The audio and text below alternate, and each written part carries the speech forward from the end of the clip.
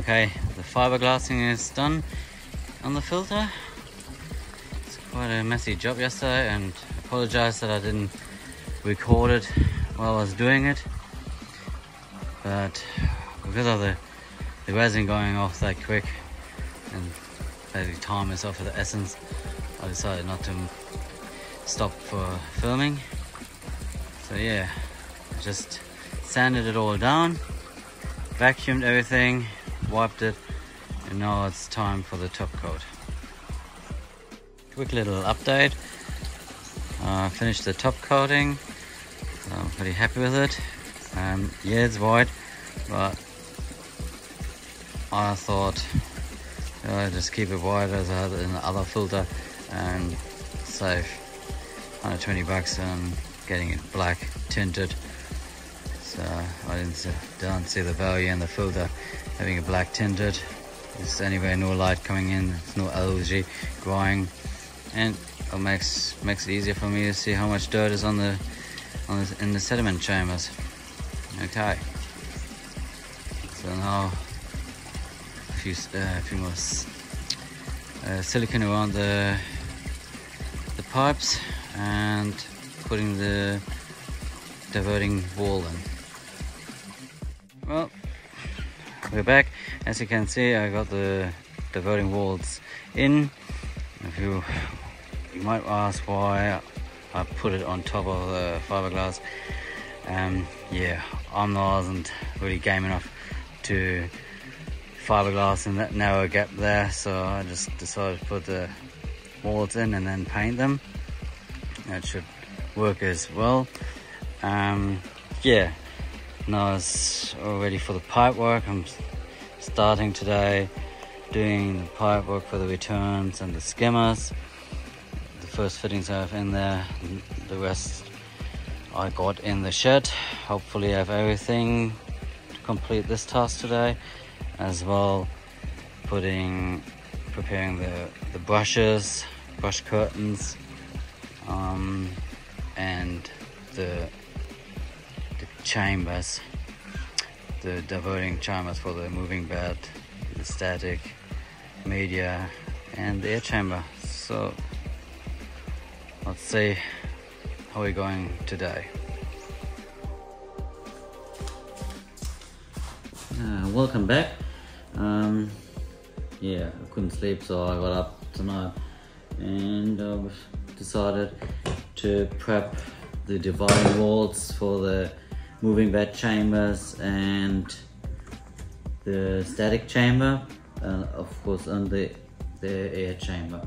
So there are three of these dividing walls. Yeah, first I'll have to get them all straight and then put a grid on it, and after that I will drill holes through the entire plate, so that the water can free flow through it. It will be quite a tedious job. Yeah, I'm not very keen on doing it, but it needs to be done. So what I want to do now, just make a grid over it. Hit non-permanent marker.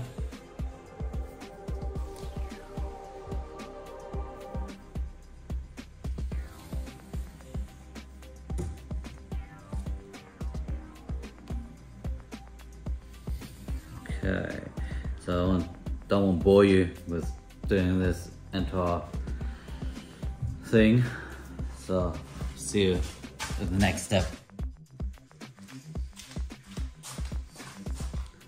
Okay, the grid is finished.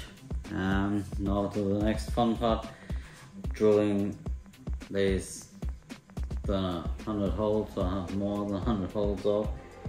But yeah, let's have fun.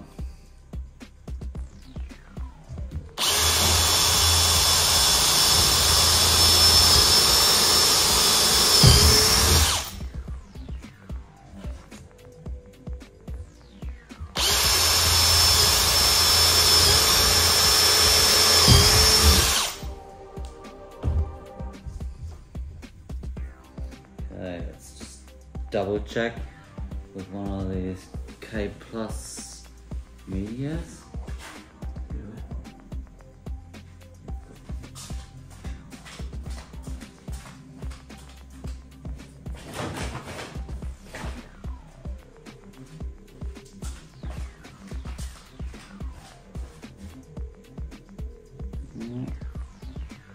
That's pretty good. Will not go through it. That was my biggest fear, that these could go through. In a previous little project I did, they actually went through the hole I made, and it was just that size. Okay, let's keep going.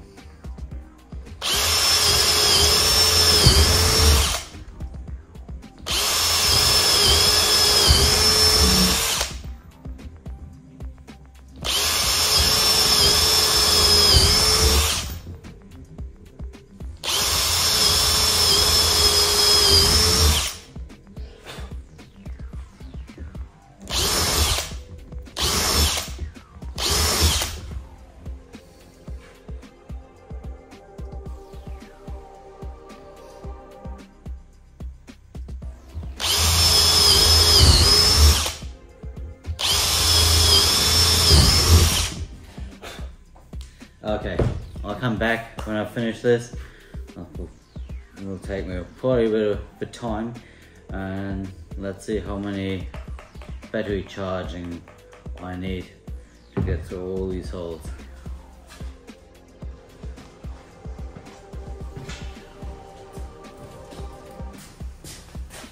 Okay, I'm back. The last row of holes I have to do.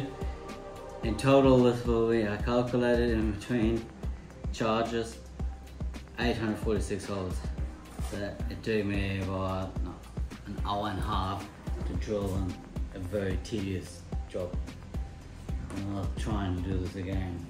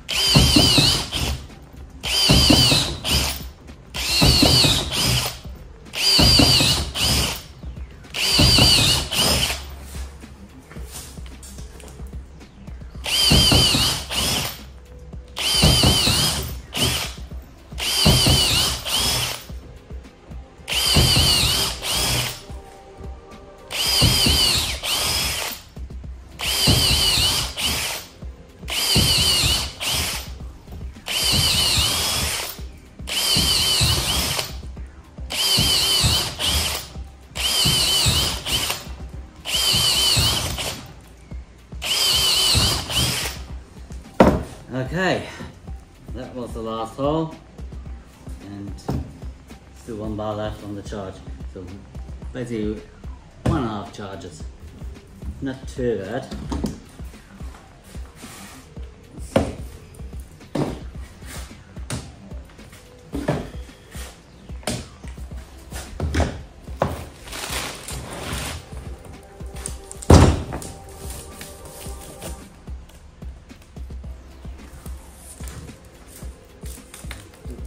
I have to do a bit of cleanup, but not bad. So my biggest fear right now is that this could restrict the flow to the filter. So before I put the K Plus media in, that's about 150 liter, I will give it a go without any media and see if it restricts the flow. So if not, I will be very happy with this. Even though it was a lot of work, and I hope I don't have to do it again. This is not my kind of job. It's pretty tedious. I got up this morning at 1 o'clock because I couldn't sleep. Started it, and halfway through I went back to bed, and now I just finished it. So, yeah. Cross your fingers for me that this will work. I will let you know. Thanks. Yeah, just one little thing.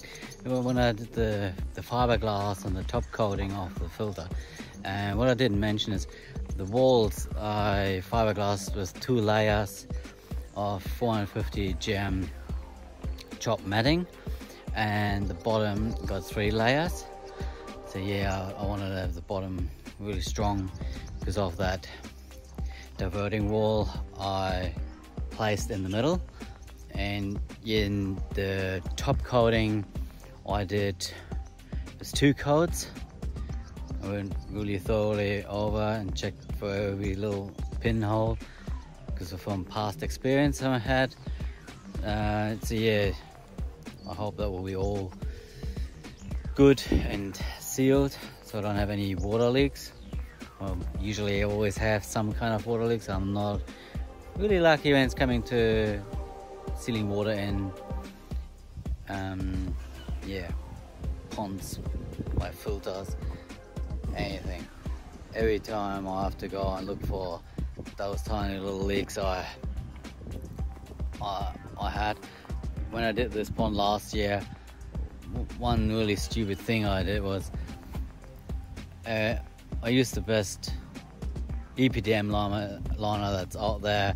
I did everything what they recommended with the bottom drains, the silicone, everything. I went almost by the book, and then when I had it all finished and I'll put the water in, it looked all good till the next day I got there and suddenly I was missing 5 centimeter of water in just a short 10-hour gap, you know, from late afternoon till the morning. I just missing.